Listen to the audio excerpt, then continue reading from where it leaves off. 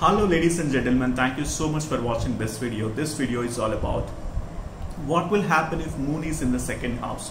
What happens if moon is in the second house as per Vedic astrology? So this is the question I received from one of my followers of my YouTube channel. So let me tell you first of all, what is moon?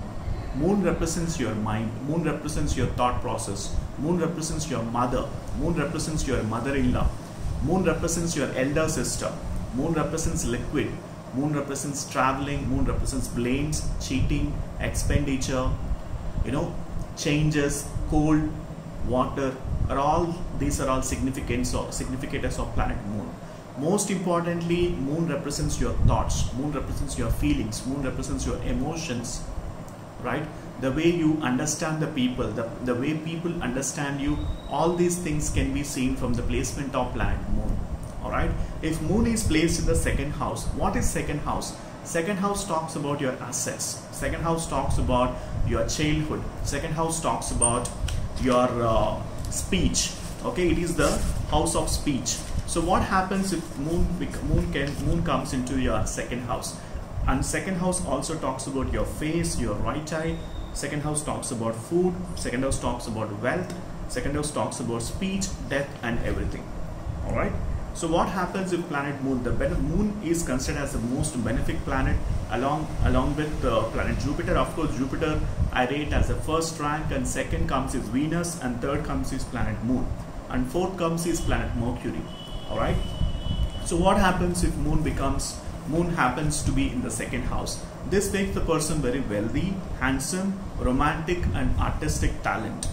And this represents, these people are moon in the second house. This makes the person very fond of women. If well aspected, it has talent in music and foreign languages. If moon is afflicted, then this causes loss of wealth, poverty, and disappearance of inherited property. So this makes the person, so depending upon the planet, if at all planet is stronger in the birth chart, obviously you will be getting the positive significators. I'm very fast in terms of telling you the prediction, but please replay this video and do watch what I have told you in terms of your strong moon as well as weaker moon. The more stronger is the planet, the better will be your results. For example, if your second house happen to be your Leo zodiac sign or Cancer zodiac sign, or second house happen to be your Mars zodiac sign, that is Scorpio, or even your Aries, and if it happens to be Pisces or Sagittarius, this is considered as stronger moon, provided moon is not receiving the aspects, malefic aspects from Saturn, Rahu, and Ketu. Okay, most importantly, Saturn, Rahu are dead enemies for planet moon because their aspect makes the person very sensitive about the feelings. You might have seen some people are quite sensitive in nature, and also sometimes people are very repulsive.